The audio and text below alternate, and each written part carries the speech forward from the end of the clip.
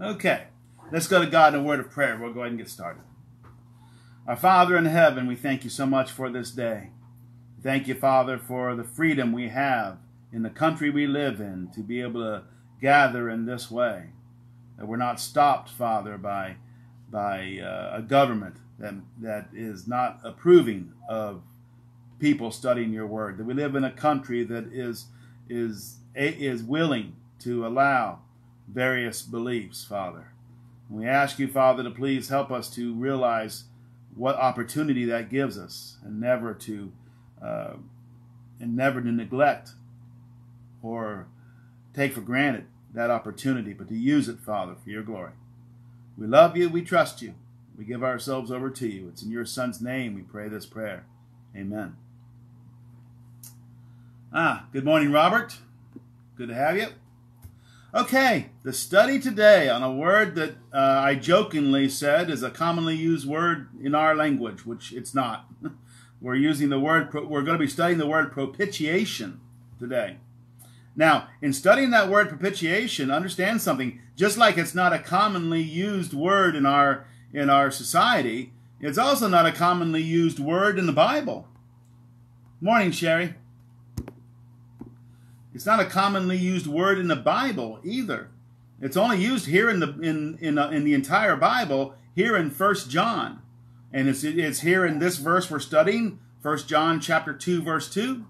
And it's in 1 John chapter 4, verse 10. And so we are going to look at, first off, what the word propitiation means. And secondly, we're going to look at how it fits into those two verses that are used within God's word and what it should be showing us. Okay? Now, when we think of God, especially let's stay with 1 John, especially because this is how most people think of God. In 1 John, we are told that God is love. All right? We see that common idea. Well, I think it's in verse 2 through 4, chapters 2 through 4, especially in verse 4. It's mentioned the idea of God being love, because for that reason we ought to be loving towards our fellow man, especially our brothers and sisters in Christ. But we should be loving because God is loving. All right, that is a very popular idea within the world. The idea of God's love is something that overpasses everything else in people's minds about God. And I don't want to take away from the idea of recognizing that God is love. But because people tend to focus on that fact, which it is a fact, God is love, God is loving, for God so loved the world, okay, that he gave his only begotten Son. All of those things about God, people appreciate that he's loving, they try to overshadow his love with every other thing, every other emotion, every other fact about God. God is love, most certainly, but that doesn't mean that his love overshadows, for instance, his idea of justice. All right? God is a just God.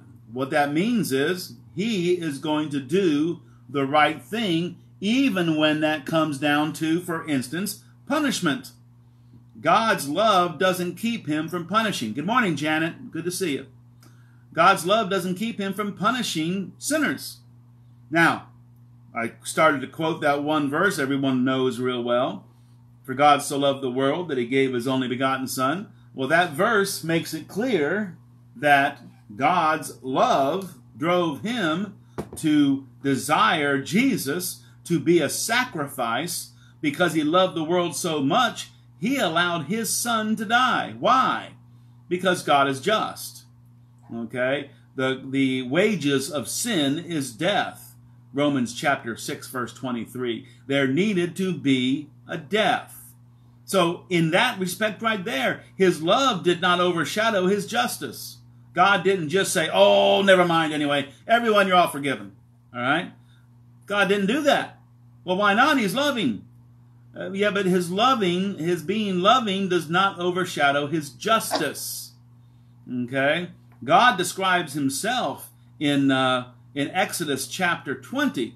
God describes himself as a jealous God. Now, normally when we think of the word jealous, morning, Edie. Normally when we think of the word jealous, we think of the bad characteristics of jealousy. Okay? Someone who is threatening because they're jealous, or hurtful of their loved one because they are jealous and they feel as if they are being their loved one is playing around, or however you want to say that. But the idea of that kind of jealousy. See, this is the wonderful thing about God. God is love. Also, 1 John says God is light, in him is no darkness. So God's reactions to someone when he is jealous, and then, by the way, in that context, he's jealous of people, of the Jews at that time, 10 Commandments he's speaking, that they not worship other gods, that they not make idols and fall down and worship them. Why? Because I am a jealous God. That's what God says there in Exodus chapter 20. Doesn't want them worshiping idols. That worship belongs to him. But God does not fly off the handle.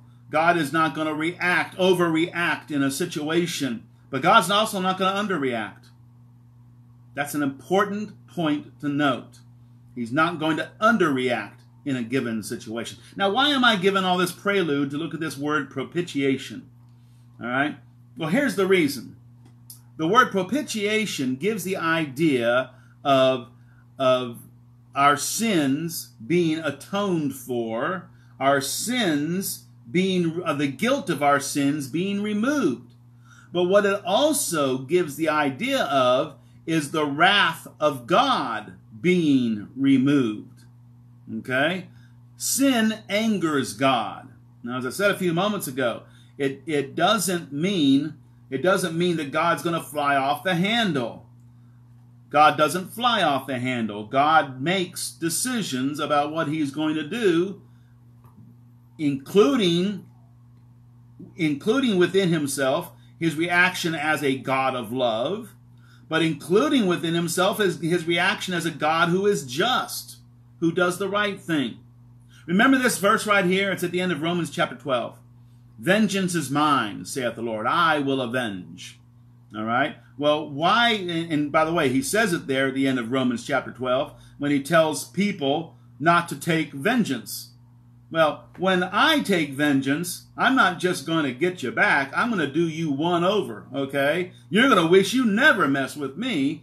And that's the normal attitude that a human has, to try to figure out how to make certain you feel sorry that you did what you did, and you're never going to do it again because of the way I react. All right, that's a societal idea. Well, God doesn't react that way. God, his vengeance is righteous, because God is righteous. He takes his vengeance and he takes it seriously, but he doesn't go beyond what needs to be done. So let me give you an example from the Old Testament. Turn with me for a moment all the way back to Deuteronomy. Deuteronomy chapter 9, verses 12 and 13 is what I want. This is where Moses, where Israel provokes God. Moses had been up on the mountain receiving the tablets, the 2 tablets of stone with the 10 commandments on them. You see that in verse 11. Okay, of Deuteronomy chapter 9, verse 11. In fact, let me read 11 with those 2 verses.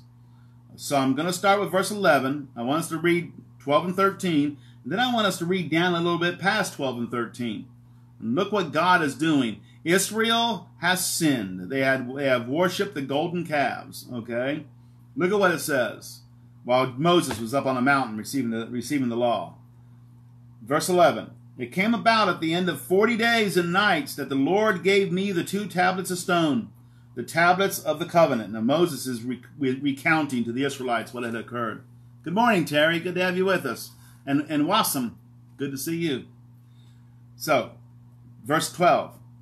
Then the Lord said to me, Arise, go down from here quickly, for your people whom you brought out of Egypt have acted corruptly. They have quickly turned aside from the way which I commanded them, and they have made a molten image for themselves. I think earlier I said 2 calves. I was thinking of a later king of Israel, but there's only 1 calf, but big deal. All right. They have quickly turned aside from the way I commanded them. They have made a molten image for themselves. Verse 13. The Lord spoke further to me, saying, I have seen this people, and indeed it is a stubborn people. So look at God's words there. Sound angry?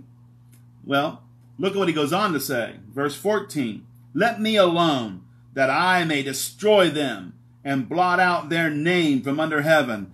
And I will make of you a nation mightier and greater than they.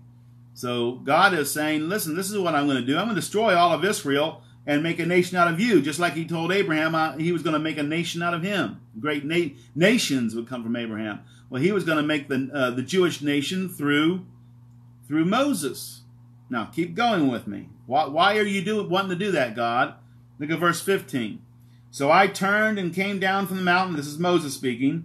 While the mountain was burning with fire, and the 2 tablets of the covenant were in my hands, and I saw that you had indeed sinned against the Lord God, your God. You had made for yourself a molten calf. You had turned aside quickly from the way that the Lord had commanded you. I took hold of the 2 tablets and threw them from my hands and smashed them before your eyes. I fell down before the Lord as at the first 40 days and nights. I neither ate bread nor drank water because of all your sin, which you had committed in doing what is evil in the sight of the Lord, to provoke him to anger. Verse 19. For I was afraid of the anger and hot displeasure with which the Lord had wrathful against you, in order to destroy you.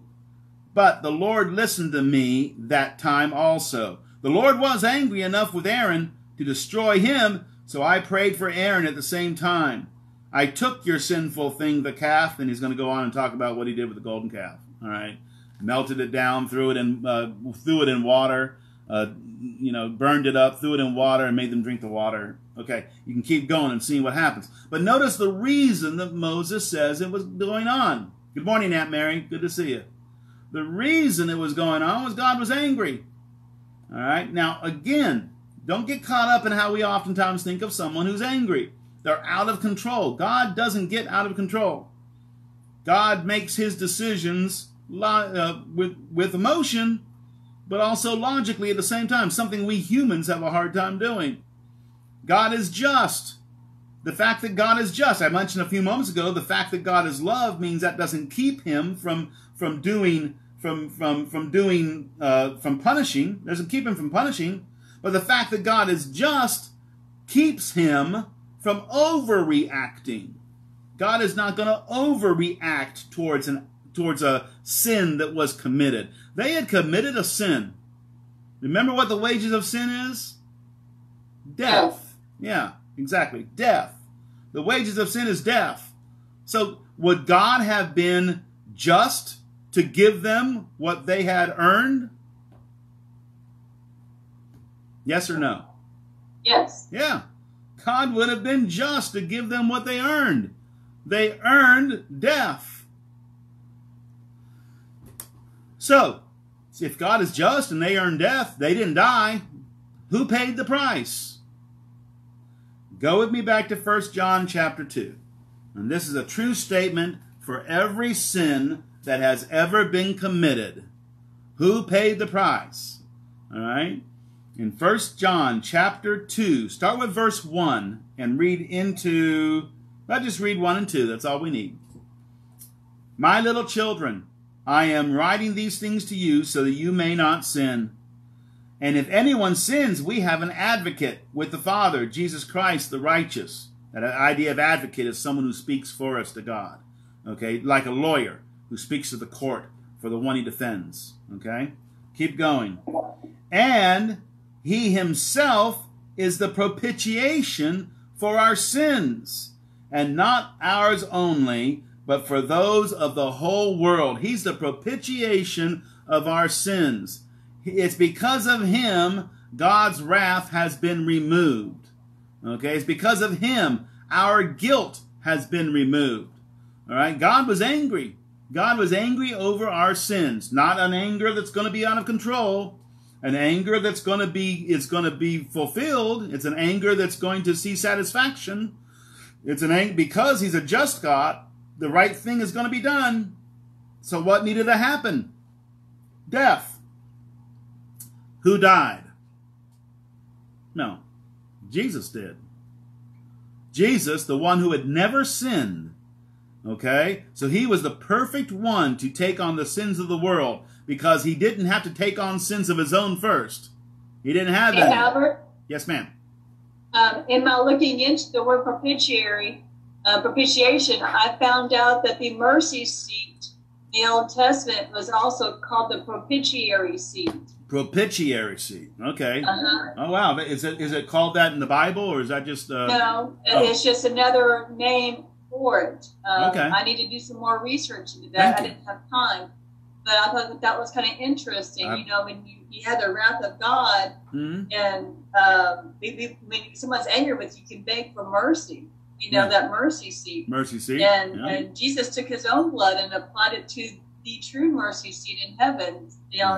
In a way, that was maybe how that propitiation came about. Right. The act of his high priest duties. Right. Very, very good. Very good. So and of course that's a shadow of what we have in the new covenant with Jesus Christ. Right. Now, understand something. There's people in the world who believe that God just made up this plan with Jesus Christ, and he could have done it any way he wanted to. And that just is not accurate. When God said the wages of sin is death, when God told Adam and Eve, you eat of that tree and you will die, spiritually they did die, well, they had to be spiritually resurrected. Death had to be given for the sin that they had committed. Death had to be given for the sins we've all committed. And again, Jesus Christ, the perfect Lamb of God who never sinned, was the perfect one to take on the sins of the world. He paid for the sins of all. And God accepted his death as taking away his anger and as taking away our guilt. And that's what that word propitiation means. Jesus Christ was horribly beaten before he was put on the cross. He was spit upon. He was, when I say beaten, I'm talking about that beating with the whip that could take your life all by itself. Cat of nine tails. Yeah, cat of nine tails. It had glass and hooks on it, and the intent was to disembowel the person who was being whipped. Right.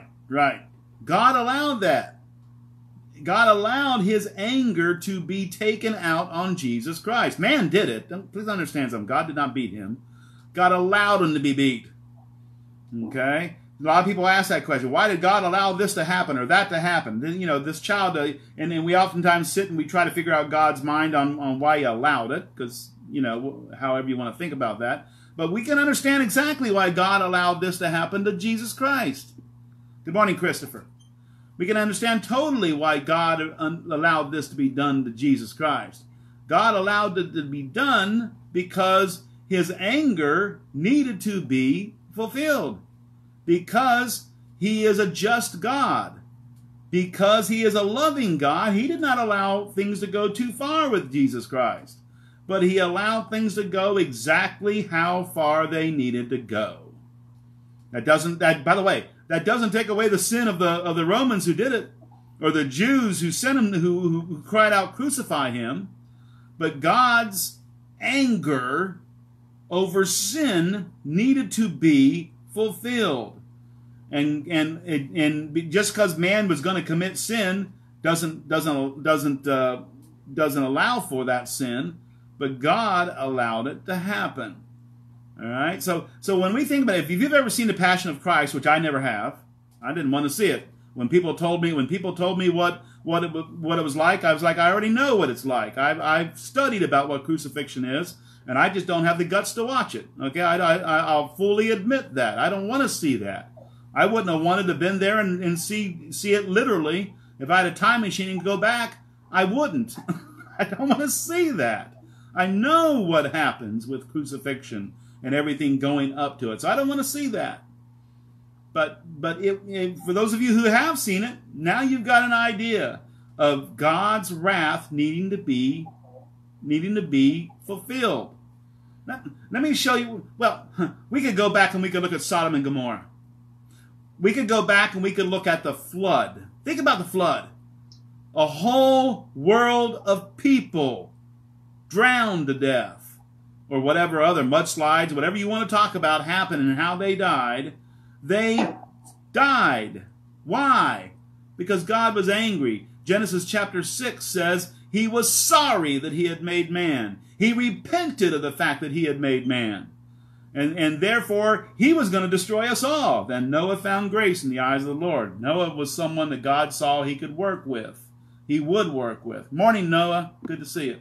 I just said Noah found grace in God, and Noah Rick just showed up. Good to see you. Good to see you, Noah. But so God's anger was being played out in that time. Again, please understand something. When you think of angry and you think of someone who's out of control, that's not God. But the right thing is done. God is love, most certainly. God is jealous, most certainly. God is just, most certainly. He has lots of different hats he wears all at the same time. They all belong to him. Okay? Go with me now to Romans chapter 1. Definitely make certain you let me know when it's 10 minutes, honey, because okay. I got one more verse I want to look at in the area of it. Romans chapter 1. Go to Romans chapter 1, verses 18 through 20. Look at what it starts off with. Romans 1:18. For the wrath of God is revealed from heaven against all ungodliness and unrighteousness of men who suppress the truth in unrighteousness, because that which is known about God is evident within them, for God made it evident to them. For since the creation of the world, his invisible attributes, his eternal power and divine nature have been clearly seen, being understood through what has been made, so that they are without excuse. Let me break it down real simple. That's a great study, and one of these days maybe we'll do a study of the latter part of Romans 1, because it really relates for our day-to-day. But let me just break it down real simple. Man knows there's a God. They know it because of what they look around and see. The fact that there's a God, there must be one. But men are ignoring that fact. They're coming up with all sorts of other reasons for everything that's around. Reasons that just don't make sense. All right? Where did everything come from? Well, it just was. That doesn't make sense between the first and second laws of thermodynamics. But anyway, I don't want to digress into that. But it doesn't make sense. So there has to be a God. And the fact that they know there is a God, they're just ignoring the fact, makes God angry. And it says there, it's revealed from heaven against all ungodliness and unrighteousness of men, there in verse 18. Now it's going to go on and talk about God allowed them to go deeper into sin. I mean, he not made them. That's the direction they were wanting to go. He allowed it to happen. And gets all the way down to verse 32. Look at verse 32. And although they know the ordinance of God, that those who practice such things are worthy of death, they not only do the same, but also give hearty approval to those who practice them. Need to be careful there, don't we? Yes. It's a warning for us. And again, it connects with verse 21. For even though they knew God. Yes. So there's a message for us in these verses. And it shows God's righteous anger. Uh-huh. They know there's a God. They know that what they're doing is wrong. They know that they deserve death. They know it, but they not only do it, but they approve of those who do. Does God have a right to be angry? Good. We should be angry with that righteous anger. Yes, we too should be angry. Now, we got to be careful with our anger. Because sometimes our anger, James chapter 1, the anger of man does not always go towards righteousness. Let me read that. That's a good point, Julie, and I want to make that point because it's in contrast to God. Look at what it says in verse... book? James 1. James 1. Oh, it's on down. I'm looking too early. There it is. Verse 20. Verse 19 and 20. James 1, 19 and 20. This you know, my beloved brethren, but everyone must be quick to hear, slow to speak, and slow to anger. Why? For the anger of man does not achieve the righteousness of God. We get angry, we fly off the handle. We get angry, we're going to do one up. We get angry, we're going to show you. You know, God gets angry and he does the right thing. The right thing, the wages of sin is death. That's why Jesus had to die. Go back to 1 John chapter 2. That's why Jesus had to die, because man deserved death. Good morning, Sheila. Now, keep it in context. Look at what he just said in verse 2 about Jesus, the one who God inflicted his anger upon because of our sin. Look at what it says in verse 1. And we have an advocate with the Father, Jesus Christ, the one who God inflicted with anger. Aren't you glad that Jesus Christ isn't vengeful? Aren't you glad that Jesus Christ loves us? We're the reason he went through that. He's our advocate. Doesn't sound to me like I have one that is going to be very, is going to keep his emotions out of it. Well, yes, we do. No. Hebrews teaches that he was tempted in every way and without sin, but he's also compassionate upon us because he's been there. He knows what it is to have these thoughts like a man. Exactly. Tempted like us, yet without sin. So he's the perfect high priest. And he is God, and he is love, and he is just. And he recognized that he paid the price. And so he's our advocate. And so when we have come to God and accepted his gospel as our advocate, Jesus Christ is saying, after the list of charges is raised against us, his advocate is saying, yep, but they're all been paid. I paid for it. Remember, you took your wrath out on me. Because he doesn't have Albert? to. God remembers, of course. Yes, ma'am. I looked it up yesterday, and the definition, just out of the dictionary for this word, was atonement. Yes, the idea that something needs to be atoned for, has to be made up for. Exactly. 10 minutes. 10 minutes, thank you. Exactly, Pat. So what needs to be atoned is our sin. And in doing that, everything involved with our sin has to be taken care of. Our guilt has to be taken care of. God's wrath has to be taken care of. Okay? So you're absolutely right. The idea of atonement is a good... Now you got to look up the word atonement, because we don't use that one all the time, do we? But, you know, he atoned for his crimes. We'll use that a lot of times with prisoners. He paid for them. Okay? Jesus Christ paid for our crimes. God's wrath was taken care of. Our guilt was taken care of. Now, go to chapter 4, verse 10. The only other use of the word in the entire Bible. 1 John chapter 4, verse 10. I'm going to start with verse 7. I love this because here is our God is love idea from the word. Verse 7. Beloved, let us love one another, for love is from God, and everyone who loves is born of God and knows God.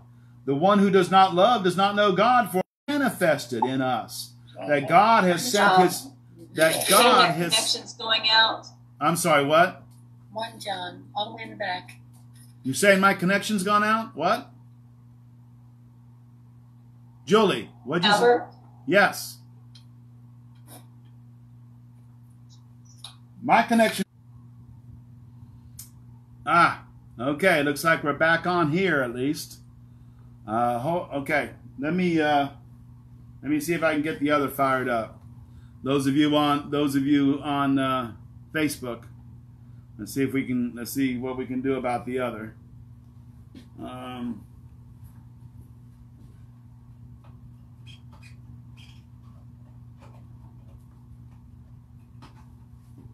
I'm going to go ahead and finish my thought here in 1 John chapter 4.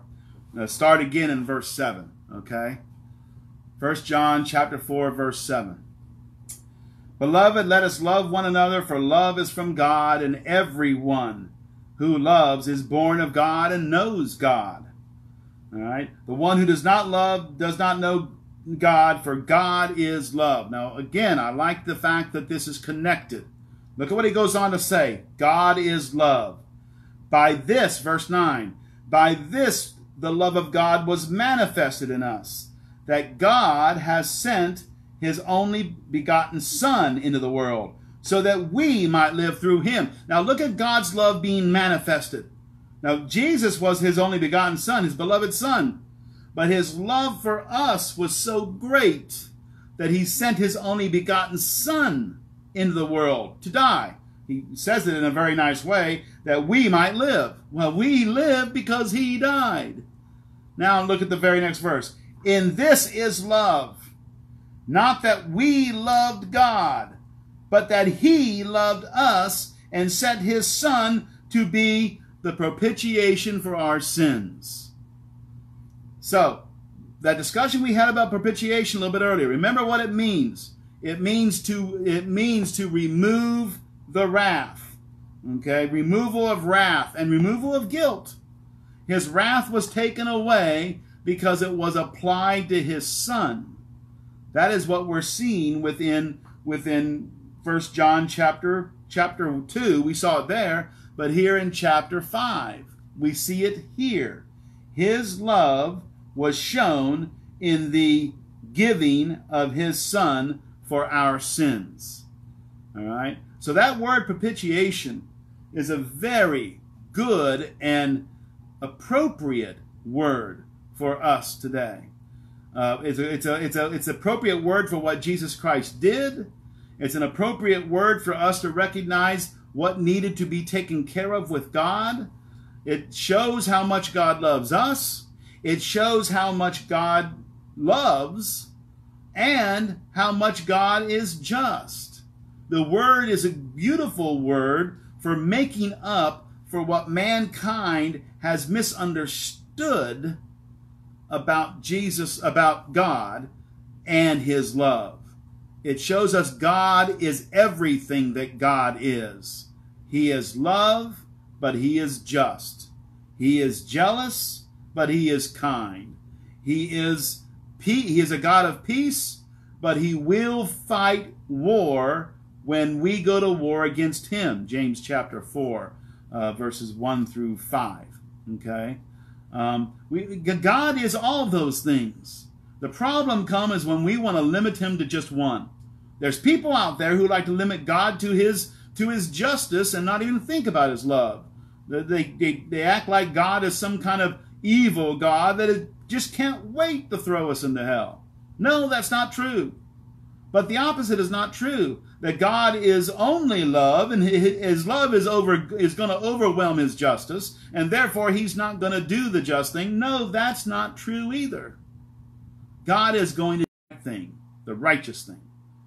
What he does is going to be correct. There is no saying, wow, you went too far. No, he won't go too far. God is going to do the right thing. That's why Jesus needed to be our propitiation. It wasn't just a plan that anything else could have worked if God deemed it to work. No, it's what needed to happen so that we could have the forgiveness of our sins. Let's go to God in a word of prayer and we'll be closed. Our Heavenly Father, we thank you so much for your love for us. We thank you, Father, for what you are willing to do. What you are willing to do to your Son because of your love for us. Help us, Father, to always appreciate that. Help us, Father, to, for that reason, live for you. You are our Creator, but you are our Savior, Father. And one day, if we are not right with you, you will be our judge. You will judge us even if we're right with you, but we have no fear of that judgment because Jesus Christ took the punishment. Help people, Father, to recognize that you want us to be beyond your wrath. You want us to be with you for eternity. We love you, Father. We trust you. We give ourselves over to you. It's in your Son's name we pray this prayer. Amen. Thank you all very much.